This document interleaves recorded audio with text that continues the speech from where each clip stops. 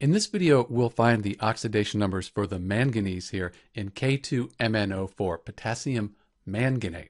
Note this is different than K2MnO4, potassium permanganate. We're looking at the potassium manganate, K2MnO4.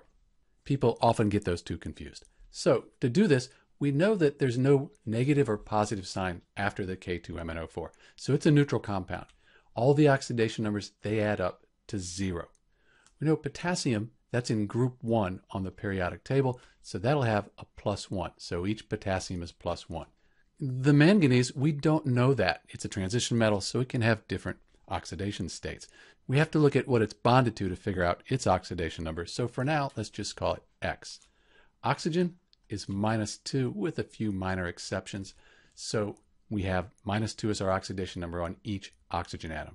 So now we can solve for X because we know everything is going to add up to 0.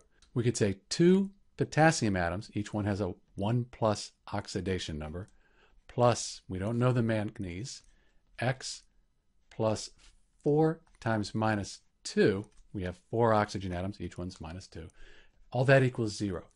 So we have X, we have -8 and +2, so -6 equals 0. Add 6 to both sides, X equals a +6.